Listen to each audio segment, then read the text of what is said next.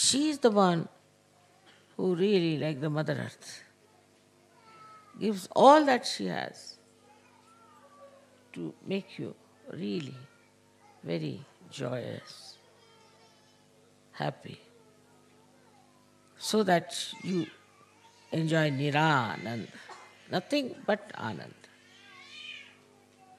nothing but joy. And this is what is the Sahasrara. But it's only possible when your Brahmarandra is to be opened out. Otherwise, you cannot enter into the subtleties of divine love, compassion, of that ever-flowing Mahamaya. From the outside, I have told you what she is. But from inside, when you enter, penetrate into her, through the Brahmarandra, then this Mahamaya, which is an incarnation, as you know, of this all-pervading power, becomes very different. On one side, she tries to teach you lessons. She tries to destroy that is evil, all that is harmful, all that is destructive. And on the other side, she loves you, protects you, very delicately guides you. Her love is without any expectation. She loves because she cannot help but to love. So, in that love, you are drenched. You enjoy it. Everybody knows that they are close to her, absolutely close to her. Whenever they want, they can always ask her help.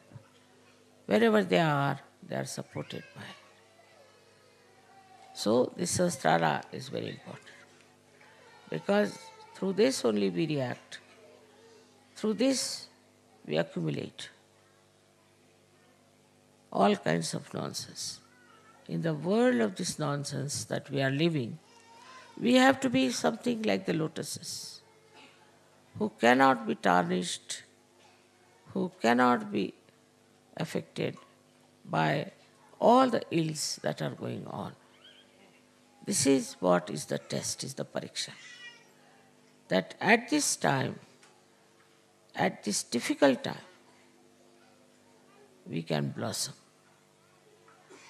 and create fragrance and get so many others to this beautiful atmosphere.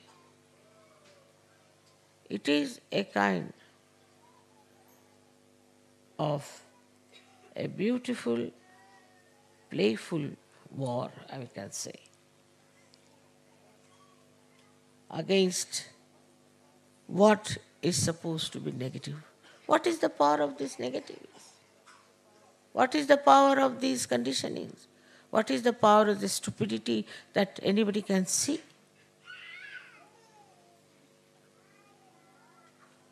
So you develop the sight, the vision, so clearly, you understand so clearly that you are the ones who are responsible.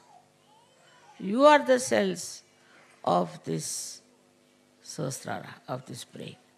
And you all have to act. I was yesterday enamored when you said that these lights have to enlighten many lights. This was really a great promise to me. So coming to Sahaja Yoga is not just for your personal, limited personalities and their problems, but as I said, you on one side has to grow, and on the other side,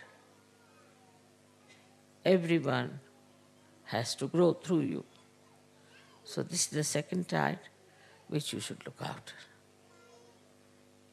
Today, of course, I am very happy that in my lifetime I could see the manifestation of Mahamaya in such a beautiful way.